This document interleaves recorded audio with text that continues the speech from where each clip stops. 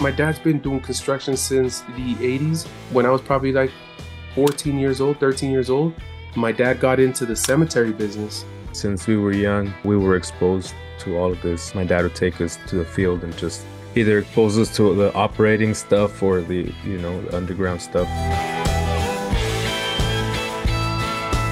So all our work, I would say like 99% of our work is in cemeteries. We'll do all the underground in cemeteries, develop new cemeteries, build new roads in cemeteries, mausoleums, and then even the concrete liners. That's another thing about working in cemeteries is when there's a service, it doesn't matter how long the service is, we have to stop out of respect for the families.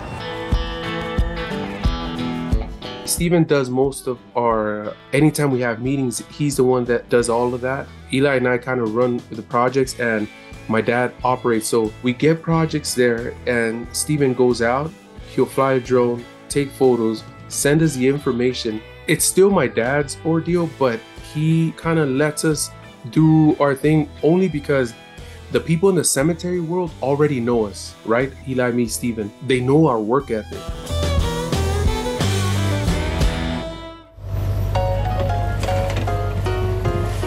My dad pretty much just operates and he has a good old time. He's been operating for over 3 decades, maybe close to 4. There isn't a machine that we can put him on that he doesn't know how to operate. He's really good. Our equipment is rigged with Trimble GPS. It throws him off and I tell him, it should be easier, right? Because we can build a model at home, right? In the office and then upload it and tell him, look, here's your line work.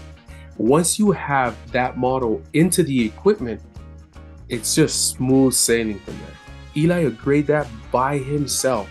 He sets his base, sets the receivers, and he goes to town with the excavator. It's made it so much easier. Like my brother said, we don't have to rely on someone as a grade checker or spotter.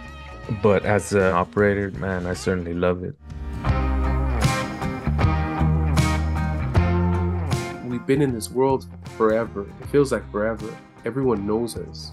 So we've been fortunate enough to stay here and just make a name for ourselves in this particular industry. I'm always looking forward to see what's new, what's next. What can we try out? Different equipment that we can set up on our equipments to make it more efficient, more precise, which is always what we're looking for, to provide the client with accuracy and precision. If you love what you do, you're gonna have a great time for a very long time. For more Contractor of the Year videos, click the playlist on the screen now.